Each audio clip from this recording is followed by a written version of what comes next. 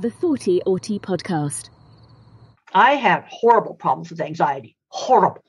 Yeah. And as I went through my 20s, it got worse and worse and worse and worse.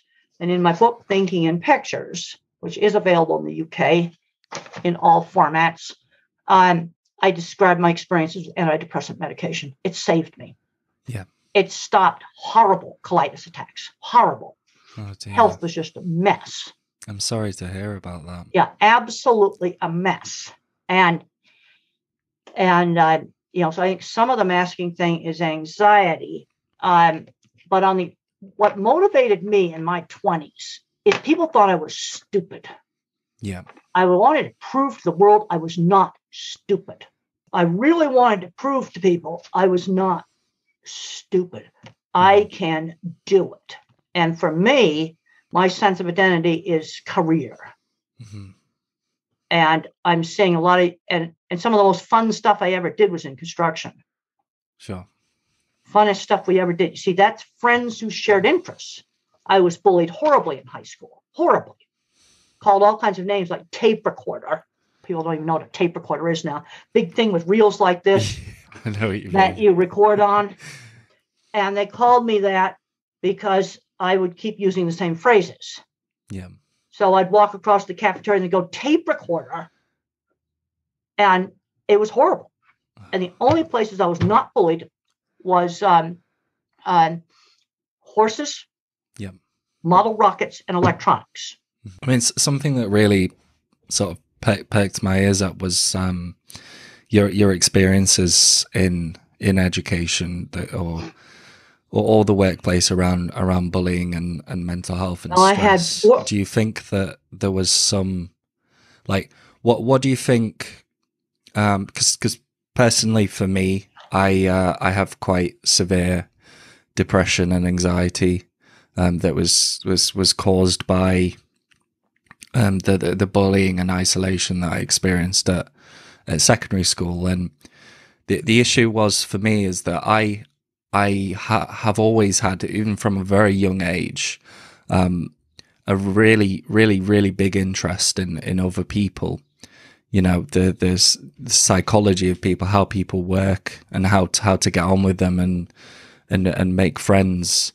And I've done quite a lot of work in my time on things such as cognitive empathy, reading people, and I've had a lot of practice sort of out there in group situations, at parties, talking to people that I don't know and chit-chatting and stuff. And it's something that I've developed over the years because people, for me, people and emotions are a really interesting area for me. But, you know, going back to what I was saying, you know, for me, I gravitated towards Taekwondo when I was younger. There's quite a few people on the spectrum that are good at that. That's good. Yeah. And my mom has always been really great. She's always introduced me to different hobbies and stuff, and different, you know, within those hobbies, you have other people that you can talk to about the things and sort of slowly build those social skills up. Well, and I did a lot of things like that too, and the friends who shared interests.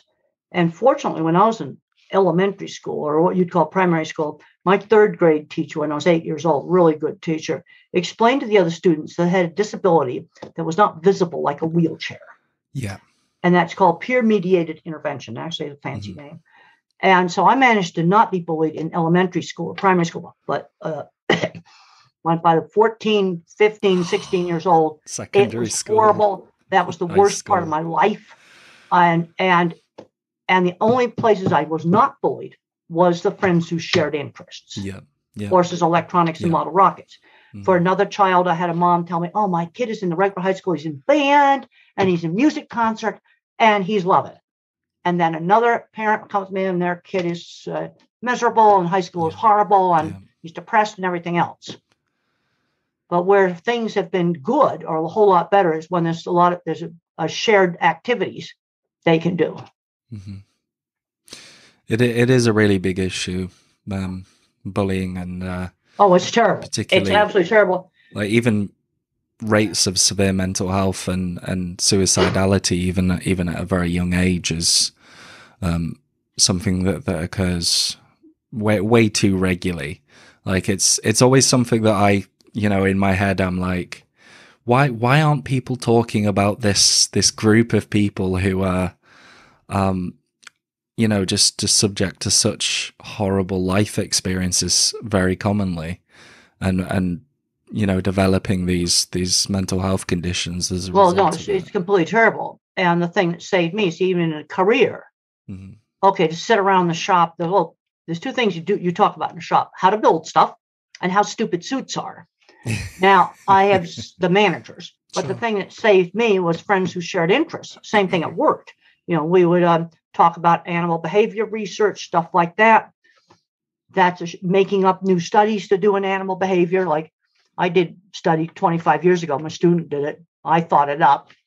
And I said, well, I think cattle that jump all around when you handle them are going to have lower weight gain. People thought I was crazy. Well, that's been replicated a whole bunch of times now. Yeah.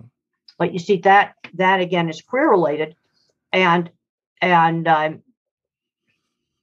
where I've had, this is a book, Different Not Less. This is 18 people in the U.S. Well, actually, it's one from the U.K. Actually, it was a veterinarian, where getting diagnosed later in life gave them insight into their relationships, and why they weren't getting along. And I edited this book. They wrote in their own words. I learned a lot from this too, about how I think differently. It's my main emotion is fear. Okay, yesterday, for example, I went to Canada and I've been out of the country for 2.5 years. Sure. Now, I'm not going to say I freaked out as we approached customs, but I mean, I'm going on. It's going to be just fine. It's fear is my main emotion. Yeah. And there's like an emotional complexity that most people have that I don't have. Mm-hmm. So it kind of sounds like because I've done a lot of reading into a concept called alexithymia, which I think is I don't know what that is. Could you tell me what it is? Sure. It's the ability to recognize and categorize your own emotions. And it's something that is very, very highly correlated with autism. And, I kind of like to describe it as sort of like a threshold condition. So it's, so if you, for example, if you have a threshold of anxiety from 0 to 100, 100 being complete meltdown, can't do anything. Well, and most people, their threshold for noticing when the anxiety sort of increases would be like maybe 20, 30, 40%.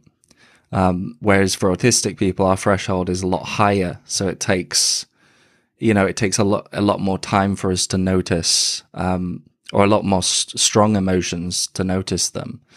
And, well, the other thing I find a lot of my problems is that a lot of problems I don't have any processor. Just the other day, the stupid parking gate didn't work at the airport. And this car I got's got proximity sensors. Then I take the seatbelt off to try to reach the thing to stick the credit card in it that didn't work. So now I get the seatbelt thing going off, proximity sensor going off. Couldn't get the machine to work, and that kind of stuff. It loads my processor. Yeah. I like to use a computer analogy. I'm an Intel 286, but I got the cloud warehouses full of servers for memory. Mm-hmm.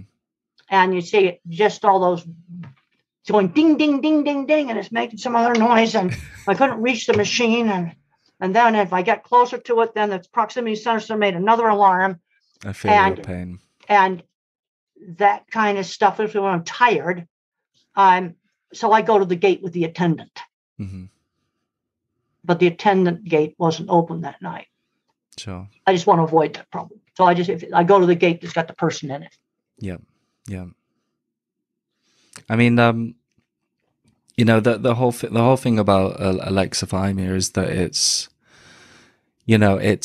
it kind of goes off the basis that you feel those background complex, like you experience those complex background emotions in your behavior. See, the thing is, I don't think I have complex emotions. I get scary easily, but then there's things where I used to be afraid of airplanes, terrified. Yeah. Well, you know how I got over that? You make them interesting. Yeah. You just make them really interesting. I got to ride in the cockpit back in the 70s, a big airplane hauling heifers. Mm-hmm. That was really interesting. I'm not afraid of airplanes anymore. Mm-hmm. It's sort of like you learn more about COVID. What I did with COVID is I read all these scientific articles about COVID. Okay, there's all this controversy about medications. I won't discuss them because it's too controversial. Yep. But let's put it this way. I went deep into the scientific literature, and I was pretty sure if I got COVID, I could save my butt. Let's just leave it at that. Yeah. And having that knowledge reduced the fear. Mm. So it's sort of having the knowledge reduced the fear. Sort of controlling the unpredictable. I am a scientist. I was going very deep into the literature, scientific literature, way further than 99.9% of doctors would. Sure. I spent hours online out there, on scientific databases doing that. Yeah. That's how I dealt with my fear. Mm-hmm. Now I can also be really happy. And I've learned, when I was a teenager, I got in trouble for anger. So I had to switch anger to crying. Yep.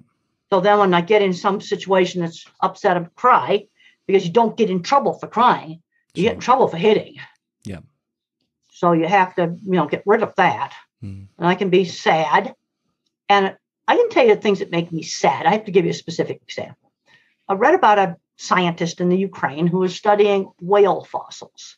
Mm-hmm. And he couldn't take his fossils with him. And so he photographed everything, and he had a single portable hard drive. It's not like a thing about the size of this book. Yeah. With his life work on it. And it's a fragile thing. It could break so easily. His whole life's work was in a little hard drive box. And I start to get upset just talking about that. Yeah. He was doing everything he could to save his life's work, trying to download it to France over slow internet connections.